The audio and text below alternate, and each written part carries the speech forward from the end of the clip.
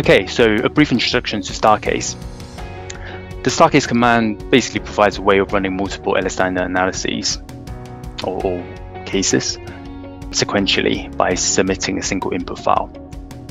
You can bring up the list, and you can also edit the child case by selecting a specific case. So if I press on contents, bring up the child case, I can look at the list, and similarly I can access that panel. Now we're setting up different multiple master case. We'll need to know how Primer deals with it. So it's important to know Primer can only deal with one master star case at a time.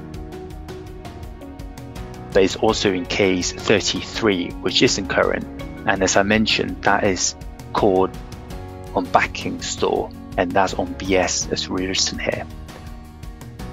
But if we want to have two different node definition for the two different cases, you can do that.